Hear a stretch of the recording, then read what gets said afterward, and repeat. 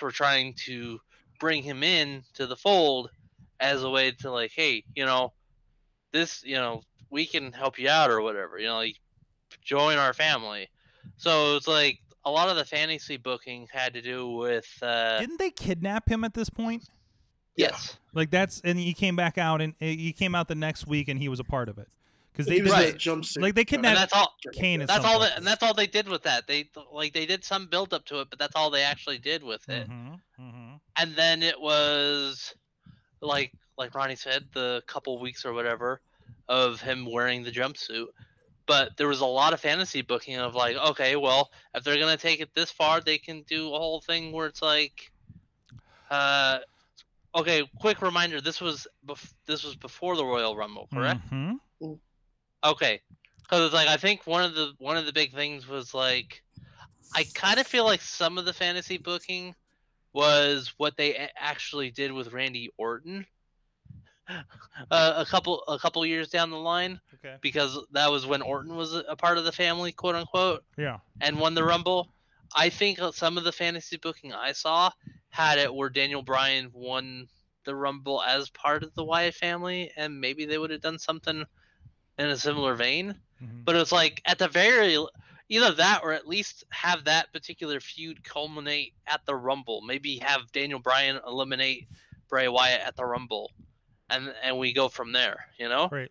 But instead, we had it culminate at this slightly random cage match against the Usos. So that was basically which it. Led into a match that was the opening match at Royal Rumble between Bray and Daniel Bryan, which was hot, if not the hottest, positively hottest thing of the night at the Pittsburgh-based Royal Rumble that we attended, other than some stuff with CM Punk, I'm sure. Last night for CM Punk the last CM Punk show, yeah. And sorry, guys. So, let me read Mad Mike's mail on this since he's out for this week. So he is saying, "Greetings, fellow Mayhemers from the dreaded swamp known as New Jersey."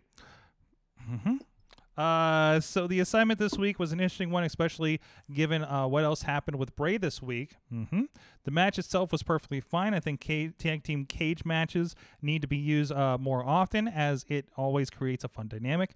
I miss being able to tell the Usos apart from their face paint, even if Lawler can't. Also, this commentary team was Jerry Lawler, Cole, and JBL. What are we doing at this point? But even as our so-called professor pointed out, the assignment isn't about the match, it's about the aftermath. I had to say, as hot as the crowd reaction was, I remembered this turn being a bit more dramatic than it was. I know Bryan wasn't in coveralls for that long, but I don't know, just the turn just seemed ineffective. Maybe it's just because I'm looking at it knowing and nothing really happened from this, but it's a very of its time moment. Well, that's it for me. Oh God, why is Blister Abigail here? White Alchemist standing transmission. So my take on things, and I actually watched, because they bookended the show. They actually started with a match with the Usos at the beginning of the show, which got squashed with all the Wyatt family getting involved and everything, and of course turned into a cage match by the end. So, by the way, side note, can anybody guess who the general manager was at this time? Ooh. Quick guess. 2014. What's that? Paul Heyman? No. Alex? No. Jeremy Maddox. Jeremy? Brad Maddox. Brad Maddox. Thank you. Where did I get Jeremy from? Who the hell is Jeremy Maddox? But anyways, I like Brad Maddox. I wish they would have did something. I love that they had kick on his boot. But anyways, I watched that. No, the match was fun. I also remember this being a dramatic turn situation. Looking at this match and recalling what happens next at Royal Rumble and the fan reaction that we experienced, and also looking in the chapters and seeing Batista's returning at Royal Rumble was in the promos that night, it's like, okay, all right. I remember exactly where we were in the feelings at this time.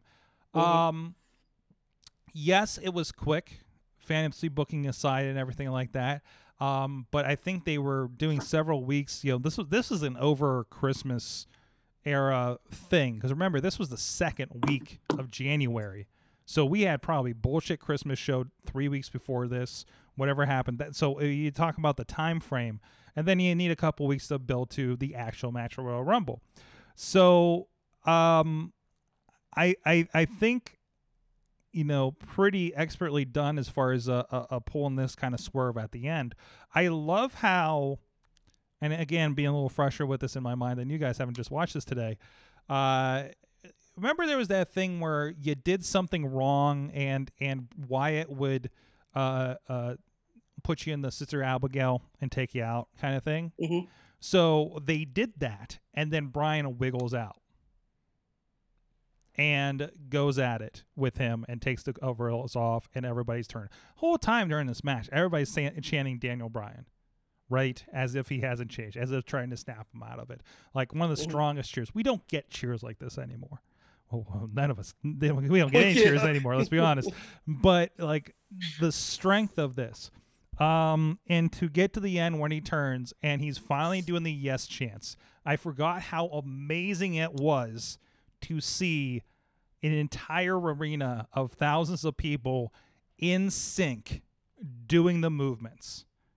That is some attitude era shit right there as far as crowd interaction, and it's fucking phenomenal.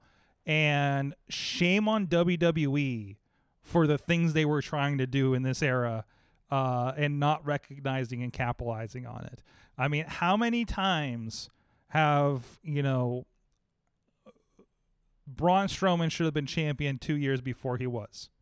Yeah. Right? And who knows whatever reasons they give for it. Weird reasons. Audiences of one, as somebody mentioned in the chat room earlier when we were talking about tapings. But man, did they almost miss the boat on this. And man, Daniel Bryan could have been somebody else's cash cow if he got frustrated enough. But you watch this again and you remember Royal Rumble and you're saying, of course Royal Rumble fell the fuck apart. Because every fan just unilaterally is behind Daniel Bryan. Can you imagine a Daniel Bryan in AEW if AEW was a thing back then? Oh, God. Oh, give me Daniel Bryan in AEW now. Yeah. Jeez. That would be incredible. Yeah.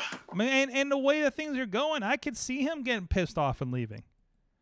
I mean, you ever hear a podcast with him? He does not he feels guilty being a wrestler on television. Really? He does. He feels like the people watching him and putting so much energy into him could be doing things better with their time. Wow. I believe it was one of the first episodes of him on Jimmy Jacob's podcast. Go back and listen to that. Like he's happy to wrestle. He's not happy to he's not happy. He thinks the fans can do better than him in life choices, apparently. Was my interpretation of it. So it was, and I get it. I understand where he's coming from, given his worldviews and everything. But it was just wild to hear that. I'm just like, wow. Of course, you're never going to hear that except for like an off podcast, like Jimmy Jacobs, or something like that. But yeah, it's fascinating. So, anyways, with that, so no, it was a good moment, and it gave you when you get back to the yes chant, I get the wrestling chill. Like what I was talking about, if the Hulk Hogan music hits and he walks out giving the ear sign, like I'm going to get the wrestling chills. I'm going to be 8-year-old little me again, watching the WrestleMania 5 tape for the 100th time. That's just where I'm going to be, and just like that, I was taken back to 2014 and how amazing that was. It all came crashing down and hurt inside. But anyways, we have a new assignment, Jakob Edwinn. has an assignment that I have queued up over here, and let's see what he has in store for us this time. What era are we going to go into here in professional wrestling?